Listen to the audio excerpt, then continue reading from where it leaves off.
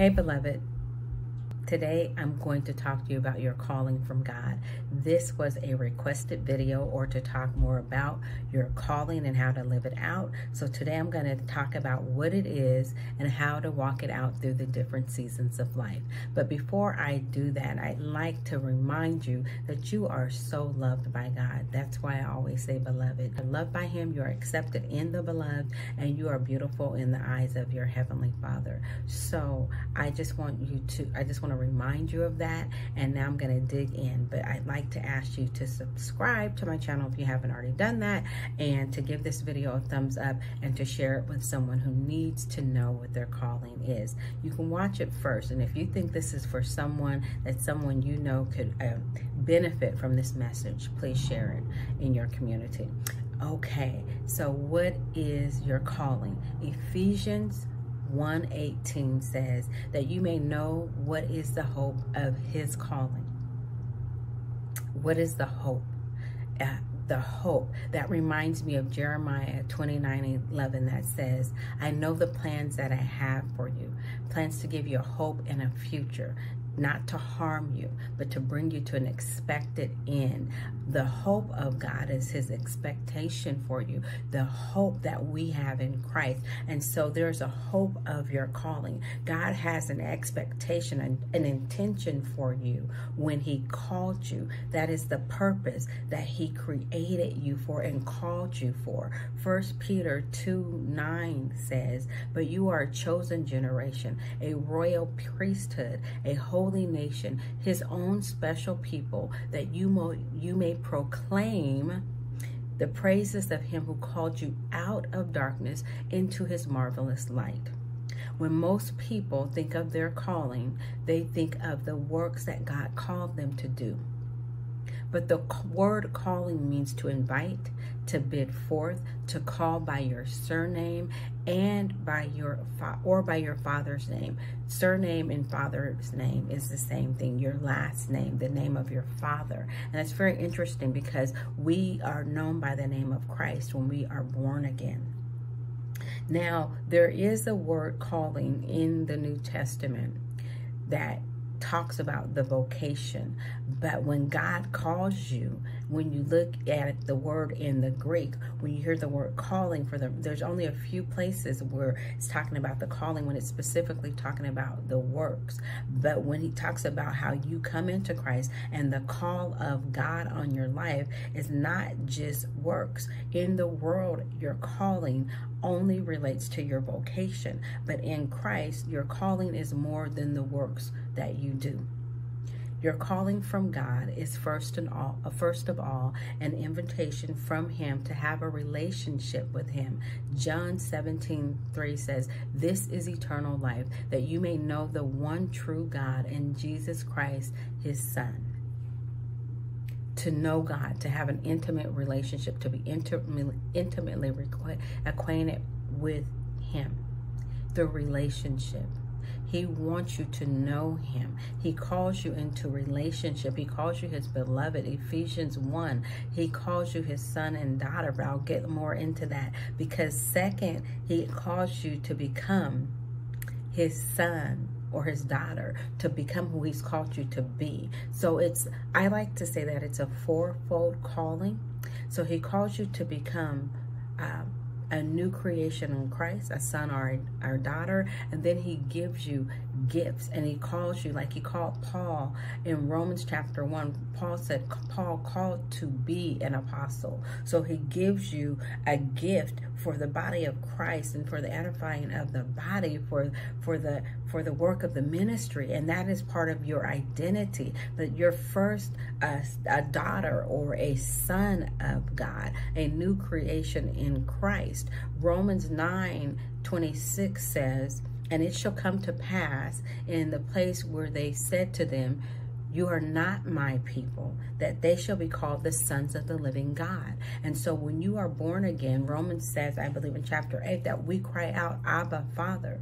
Our spirit bears witness with His Spirit, with the Holy Spirit, that we are the children of God. He calls us into a new identity. He calls us by His name. That's that surname. and then to do the good works that he created us to do. Ephesians 2:10, that you were created unto good works. So yes, there is a calling to works, but it's not to be the priority or the thing that you make your main focus. God wants a relationship with you. That is why he called you. God so loved the world that he gave his only begotten son, that whoever believed on him would not perish, but have everlasting life.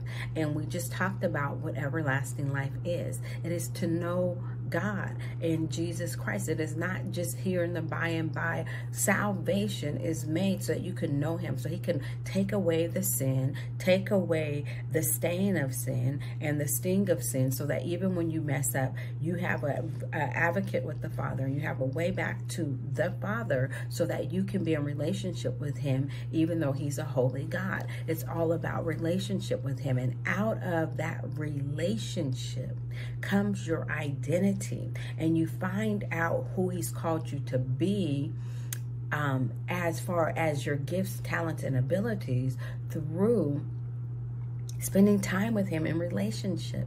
We can do all the spiritual gift tests and all those things that we want, but it's in the presence of the Lord and in spending time with him and in fellowship with other believers, the sons and daughters of God, that it's made known to you, that it's revealed to you, that you grow in your gifts. And so many times people put that before they get saved, and this, what am I called to do? But God wants you to spend time with him, and whatever he calls you to do, and whatever season, that is it. That's what he wants from us. And we've all missed it and gotten off. And you know, if you've been called to ministry and you hear this calling and you hear God has this, but truly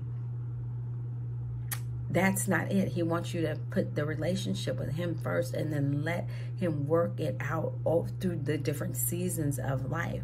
And then let's not forget about this, because as we're striving to do the works, we also, instead of our relationship and our identity being authentic, being secure, being confident in who God has called us to be, even though we may be different from other people, an authentic representation of Christ as a son or daughter of God, we also forget, when we're striving to measure up to things, we forget that God has called us to live an abundant life, that there's an abundant life in Christ that he promised us.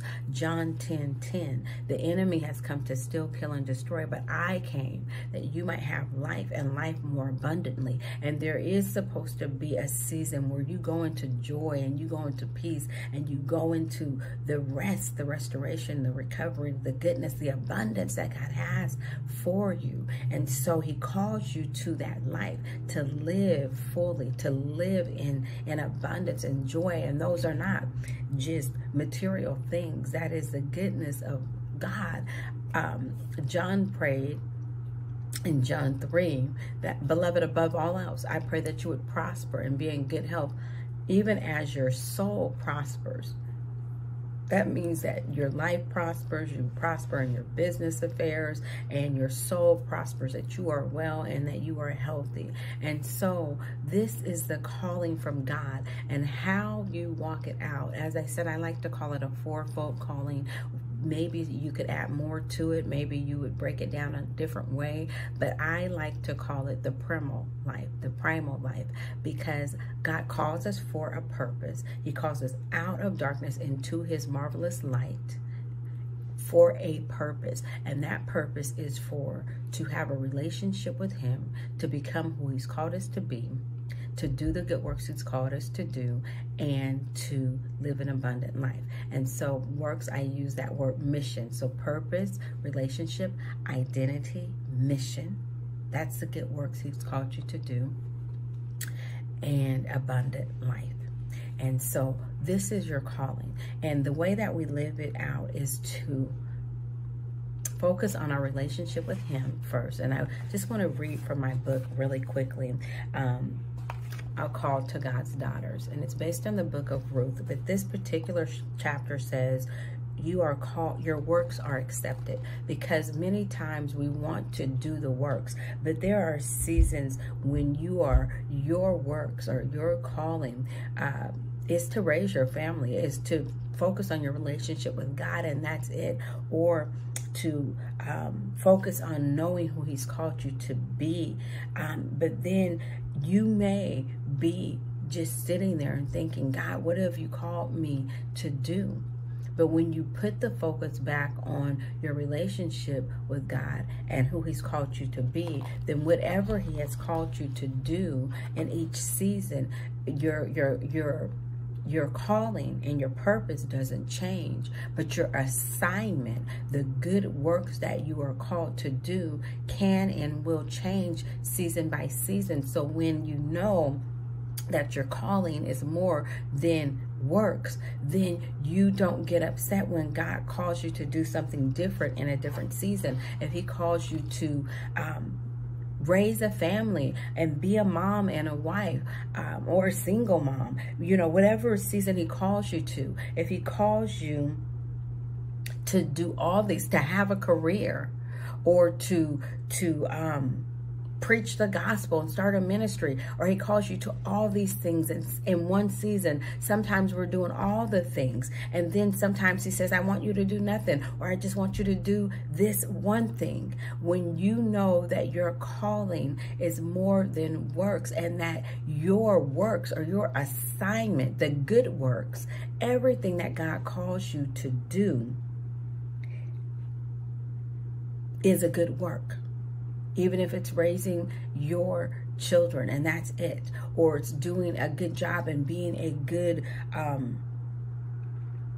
having a career and being a witness for Christ on your job. If you're called into ministry, if you're called into business, if you're just called to be a wife, if you're called to preach the gospel, whatever you're called to do in whatever season, that is part of the good works that God has created you to do, called and created you to do. And so, beloved, I just want you to know that how you live it out is to focus on your relationship with God and be willing to take the next assignment, and to be satisfied and content in whatever season that you are in. And the way that you do that is to understand that every season has its own beauty and blessings, its own purpose and lessons. Every season has a beginning and an ending. And so you will come through different seasons in life. You will go through hard seasons. You will go through seasons of blessing and wonder and flourishing and sowing and reaping, and all those different seasons, because spiritual seasons are like the 4 seasons: winter, spring, summer, and fall. And so they go round and round. They're cyclical and they're linear. They come around in a cyclical. And then, but you're constantly moving forward. So we have winter, spring, summer, and fall, but it also moves us forward as we cycle through to progress through years. And that's how life is. You progress in your calling, you progress in your purpose and in your life, but you go through these different seasons, and that represent different things. And when you go through a winter season, let's start winter, spring, summer, fall. So winter season, or let's start in spring. So spring would be the season when you're sowing. It might be a new beginning, or when you're sowing, you're doing something new. You're doing the work and believing God for the thing that he's promised you. And then summer is the season when you're starting to see lots of fruit, or at least the first fruit of things coming up, and you're saying, God, you have faith because you're seeing the fruit for which you have sown in your life and in your labor. And so that is a different season. That work that you did is starting to pay off.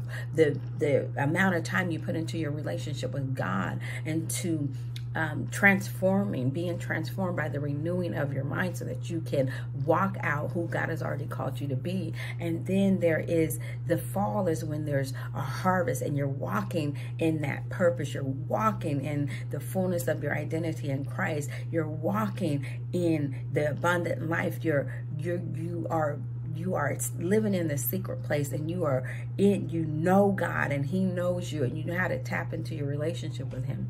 And then you have seasons, winter, where it's quiet, or where it's dark seasons or night seasons, and what you prayed about in one season you don't see, and you're having to live off the faith and the fuel and the food and the produce from your fall. And so that's how life is. And so sometimes, depending on what we're going through, those are spiritual seasons. But depending on what season we are in life, if we are, as we're progressing in age and maturing and being married and all the things that we do, regardless of what spiritual season we're in, we live out our calling through it all by focusing on our relationship with God first, our identity in Christ, and then holding loosely the works that he's called you to do, knowing that he calls you to do different things in different seasons. But you're constantly maturing in Christ, and you're doing and you're being who he's called you to be. So you're showing up, going from glory to glory and faith to faith. And so I hope that this helps you understand your calling from God is more than the works that you do. But next time, I'm going to talk about what it means to be called into ministry or into the workplace. So we're going to talk about relationship and how to cultivate that relationship with God, and how important that is, because everything that God calls you to do is dependent on his relationship with you, your relationship with him, and how he guides you. So it's so important to cultivate a relationship with God. That's where he reveals things to you. We're going to talk about identity, and we're going to talk about being called into ministry. And we're also going to talk about how to cultivate an abundant life in Christ.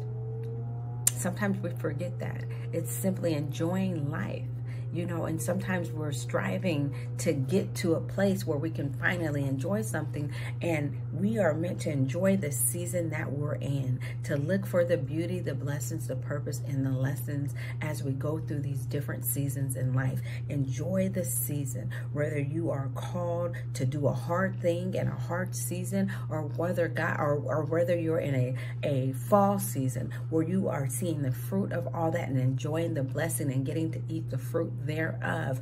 God wants you to learn to capture, to first be able to see, and then capture, experience the beauty and the blessings and the purpose and the lessons that he has for you. You just have to learn to ask the right questions.